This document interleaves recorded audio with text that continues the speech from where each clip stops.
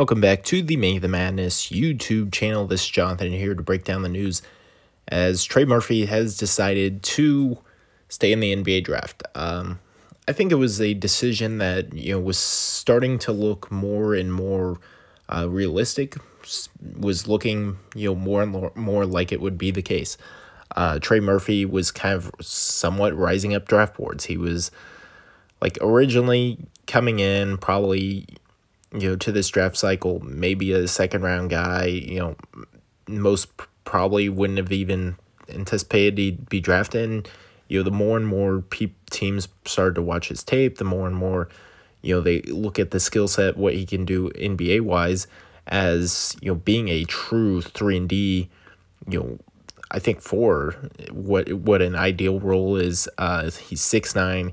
He's a good defender and a great shooter, and that's a perfect spot in the NBA. It's, I kind of, compare him to a Desmond Bane. He's someone that can come in, he can shoot from three at high level. That's certainly much need. He can get hot. We saw first game of the year, I think he had like 6 threes or something like that. So, I mean, you're looking at an elite three-point shooter. That's a perfect need.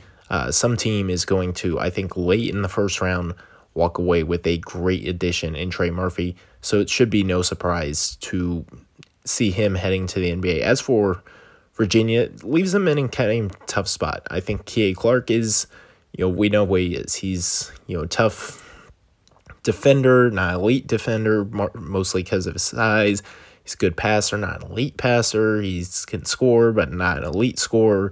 He just is kind of what he is. Obviously 5'9", but we know what he can do. I think Reese Beekman is someone that is in for a big breakout season. He's, I think, a good, sure.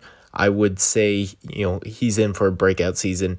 I could see, maybe a Kyle Guy or Ty Jerome type jump. Carson McCorkle is still on the team. I think he's someone they anticipate him making a big time jump. They also have in freshman Trey Murphy, 4-star recruit. I don't think he's going to come in and be a world beater, but he can add some shooting. So you add shooting, Carson McCorkle, Trey Murphy, those are good shooters. You also, you lose Trey Murphy, you also add in Armaan Franklin. He's, I think, someone that can, come in. He's a bigger guard. He's 6'4". I think he can play the 3, so you're going to roll out probably K.A. Clark, Reese Beekman, Armaan Franklin 1 through 3. They also had in Jaden Gardner. Not necessarily a shooter, but he's someone that you look at. He can play the 4 for you. He can be a good defender. He's a good scorer as well. And so I think Jaden Gardner he's probably going to lead the team in scoring heading into this season. That's, is what it is. I don't think he's an elite scorer. I think he's, maybe like a 12 to 14 point per game type guy, but that is what you get. And I think certainly he's someone that can come in and lead the team in scoring.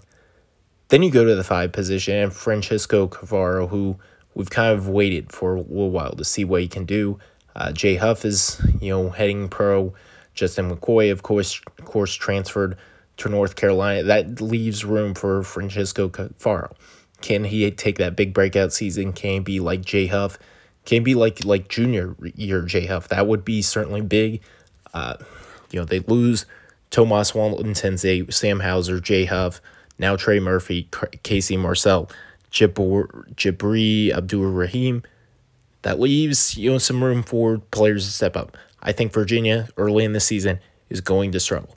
If they play San Francisco, wouldn't be surprised to see them lose to San Francisco. Is kind of how it is. But I think they'll get better throughout the season. We know Tony Bennett. He is an elite coach. He will get the best out of his team. They will be playing better in ACC play.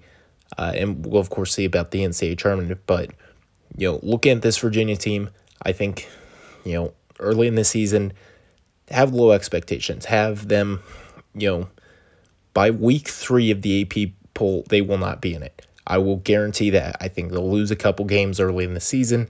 I think they'll be, start to pick it up towards the ACC play. I think, you're looking at a team, maybe finish top 4 in the ACC. I think that's probably their ceiling. I don't think they're going to be on the same level as a Duke or Florida State or even North Carolina, but I think they can finish, maybe fourth in the ACC, contend, have a solid season, make the NCAA tournament, and that's, what the expectations should be. I don't think the expectation should be, too high, but Virginia, it's going to be interesting to see. They're going to need, big seasons from a couple breakout candidates. If they can get that, the team could be a consistent top 25 team, could maybe even, crack the top 25, top 20, top 15. We'll kind of see about that. But as for now, I will be keeping a little bit of low expectations on them. Thanks again for tuning in to Making Madness on YouTube, and make sure to subscribe. We'll be back next time.